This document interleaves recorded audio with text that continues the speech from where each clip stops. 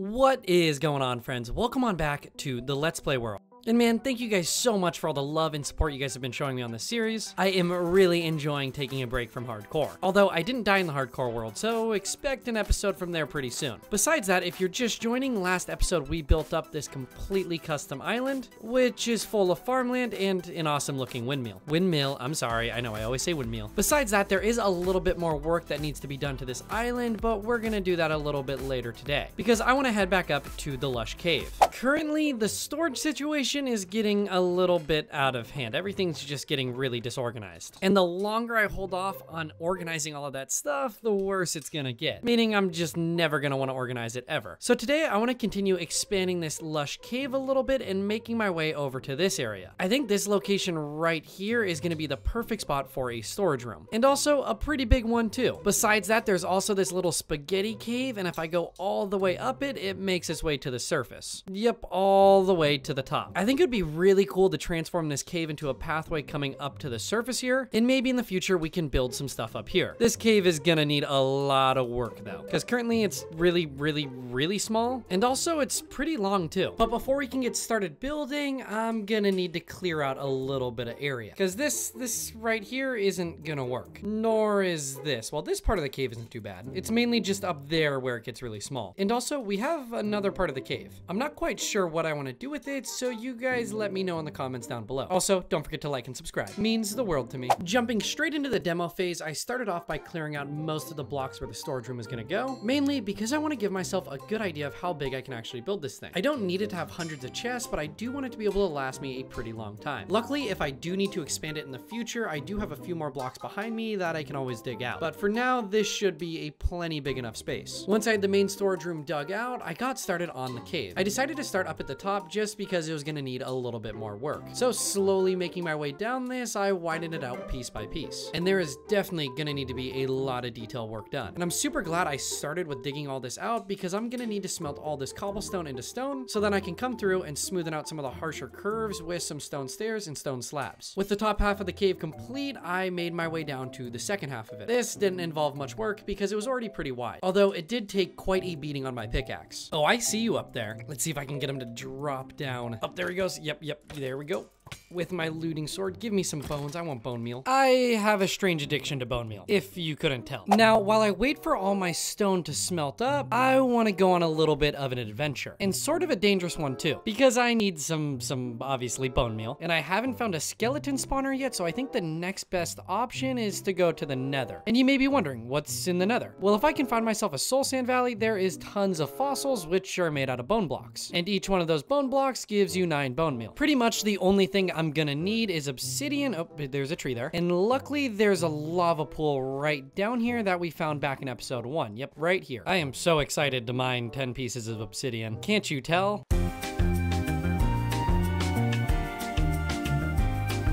Okay, that really wasn't that bad. I kind of forgot how fast you can mine that stuff when you have efficiency 4. Anyways, time to sleep. Now, when it comes to where I should put this portal, I think I actually want to put it in this cave. For now, it's going to be a little bit ugly, and I actually, you know, this is a perfect spot right here. As I was saying, for now, it's not going to be the prettiest thing in the world, but I'll come back through and make it look a little better later. I did not just do that. I did not mean to do that. We all know 3x3 portals are better than the normal one. Do I have a flint and steel? Yeah, I do. If I were to say I wasn't terrified right now, that would be a complete lie. I mean, this isn't hardcore, so it's not too bad, but it's still a little terrifying. Please spawn me in a soul sand valley, please. No basalt delta, no basalt delta. Okay, that is not horrible. Oh, whoa, that's not cool. I realized I forgot something. I need gold boots. And time for take 2. First things first, while I'm in here, I definitely gotta get this sorted out. Let me just put a block right there, and also take a photo of the coordinates real quick. And also, since it's right here and so easy to collect, I might as well grab all this glowstone,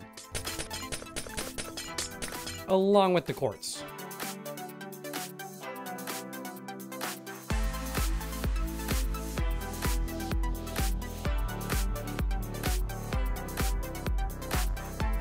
I kind of forgot how much experience quartz gives you. I mean, whoa, I don't like that. I did bring a bow and arrow, luckily. Let me take this guy out. Ooh, I blocked it. That was cool.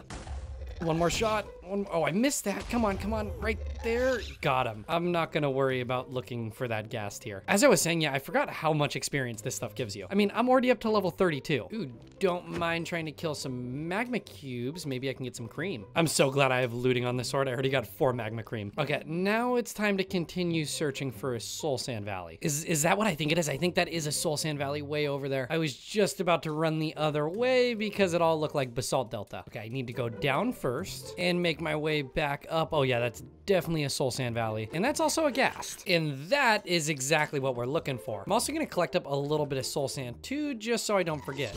How did he see me from this far away? I don't even know if my bow can shoot that far. Let's try this shot. Is that, nope, that's way off. How about, oh, he's going behind that. Okay, I'm just gonna drop down here now. Hopefully I'm hidden from him. Oh, there's one right there. Please give me up. Did it give me a ghast here? No way you can see me from here. No way. I'm just gonna peacefully collect this stuff up.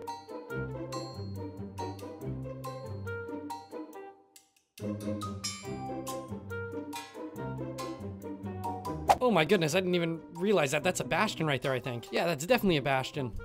Okay, that's scary looking. I gotta watch out for the guys who dress in black because they're the dangerous ones, and that's also dangerous. I don't know how much of this I really want to explore. Honestly, I think I might just have to come back to this a little later because I don't feel quite prepared. Maybe once I have some diamond armor and maybe a little bit better of a sword, we can explore it. You do not shoot at me. Oh, I missed. Besides that, I do now have over a stack of bone blocks, tons of quartz, and some soul sand, so I think I'm ready to get on out of here. And I'm back at the portal, so let's head back home. I was able to kill a few ghasts with my sword, so I ended up getting 6 ghast tears, which is really cool because when it comes to killing the ender dragon, those regen potions are gonna be great. Besides that, as you guys can see, I'm now up to level 34, which means I can do a little bit of enchanting. Although I only have 6 diamonds to my name, so I can either choose to make a piece of armor or try enchanting another shovel, pickaxe, or sword. And you know, I can also try doing a bow. Considering one of my pickaxes is almost broken, I think I'm gonna use 3 diamonds to make a new one, and it's showing efficiency 4, so let's go for it. And that is another great pickaxe. That is literally a mirror image of this one. And the book is showing sweeping edge, which I am definitely gonna do. Oh, that is a really good book. Although I don't have an anvil yet, so I'll have to craft one real quick so I can put that book on my sword. Why do anvils have to be so expensive? I mean, 3 iron, wait, I did that wrong. Oh, it's like that, it's like that. Okay, I get it now. I'll just put that right there, and that is gonna cost me 8 levels, but I am gonna go for it. And that sword is insane. I'd really love to get that looting 2 up to looting 3 though. I think that would be awesome. Oh yeah, and by the way, I saw someone say in the comments that I killed the pillager. Well, I didn't. The one I killed was a different one. Come on, I would never kill that guy with the fox. He's my friend. Besides that, I do want to harvest up some of the crops because they're not really doing me any good when they're just fully grown. Luckily, you guys told me to use my fortune axe when harvesting it because I will get more crops from it. And this is always so satisfying. And this part isn't so satisfying. It's really boring.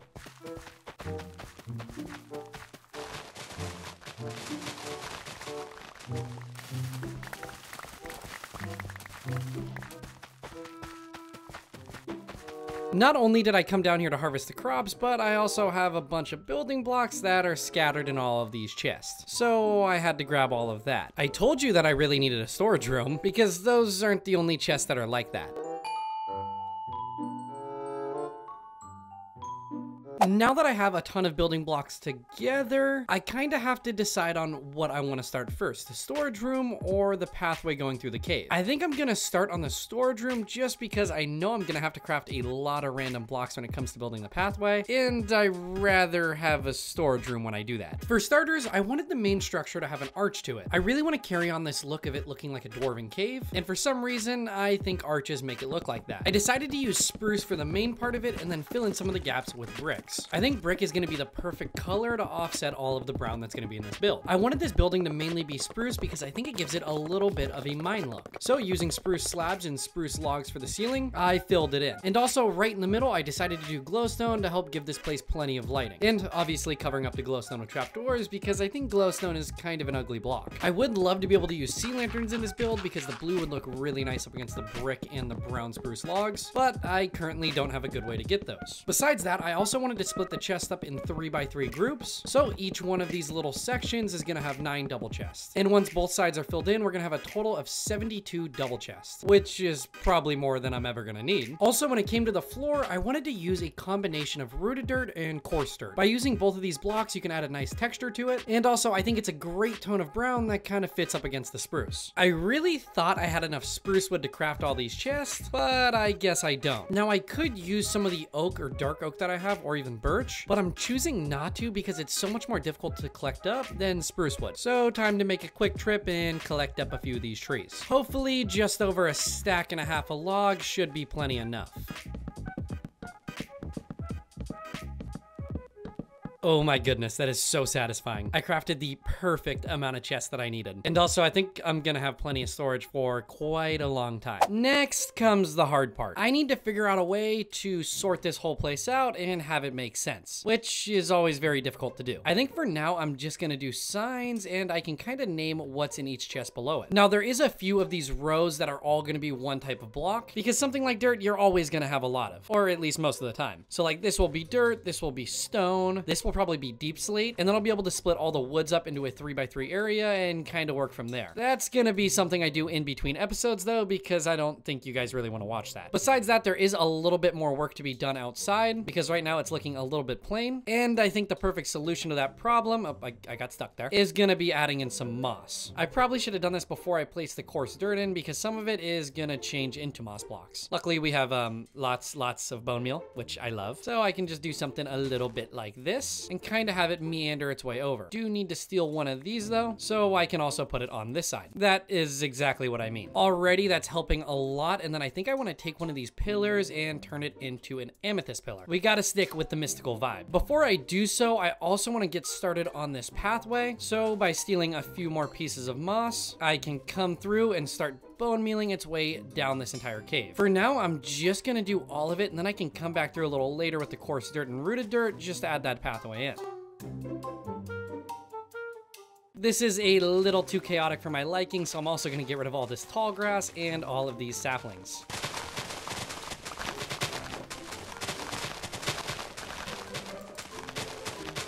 Did you know when you bone meal moss next to cobblestone, it won't turn the cobblestone into moss? I had no idea that was a thing, but I'm glad I know it now. Where did you come from? Oh, wow, I did not know this was one hit. Oh, he must have fallen and that's what made it one hit. Next up for this cave, I want to get started on the actual coarse dirt pathway. And so first off, I'm just gonna get rid of a 1 block wide area, a little bit something like that, and then I can fill it in with coarse dirt just to give myself a little bit of an outline. And I'm gonna do this all the way up to the top.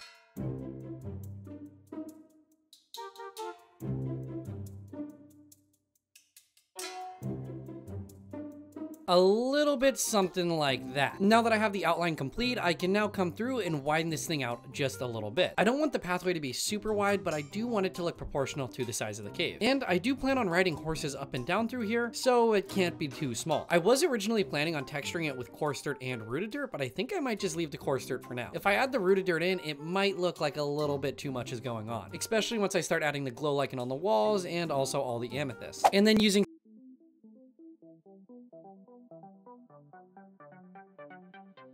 because I really don't want to have to hold spacebar and do this the entire way.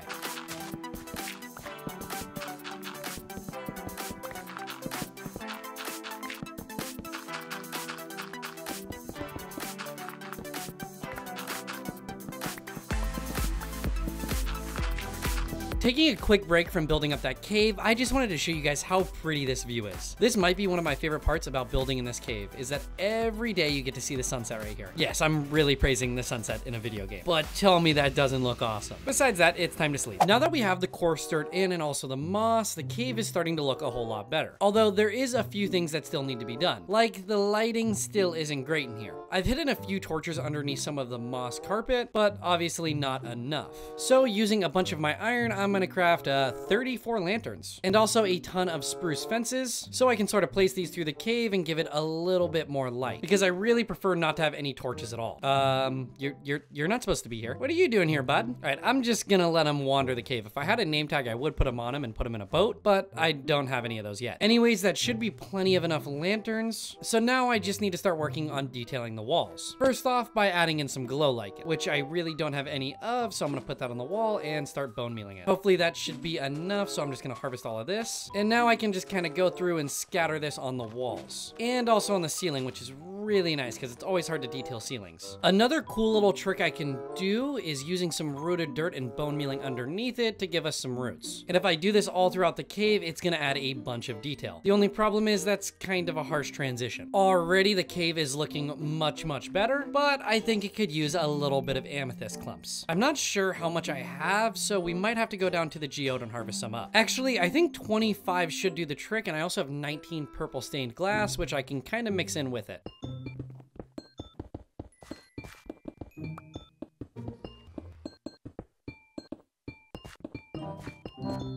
Okay, this is looking so cool right now. Adding that pop of color with the amethyst brightens this place up so much. I feel like there's a few more things we can do to this cave, but for now, I'm gonna wait on it. Mainly because I am all out of time for today's episode. And yes, I know it's a very short one, but I'm currently moving out of my old apartment into my new place right now. And for those of you guys who have moved before, I'm sure you know how hard it is to do that. Currently, I'm in my brand new studio that I'm putting a bunch of sound deadening paneling in. It's still a little echoey, I'm sure you guys can tell, but it's not too terrible. There's more work to be done. I promise this is only a one-time thing. I'm almost done with all this studio stuff, and once I do have it complete, oh my goodness, the audio is gonna be insane. Besides that, thank you guys so much for tuning into today's episode, and I will see you in the next one.